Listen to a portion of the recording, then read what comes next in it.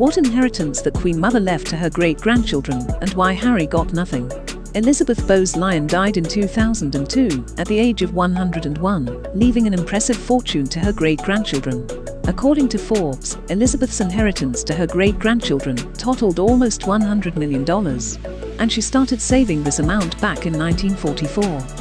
The late Queen Mother used to call Prince William to tea and talk to him about the future, whereas Prince Harry was not invited to these tea parties, notes royal biographer Angela Levin. The Queen Mother always made sure Prince William sat prominently next to her.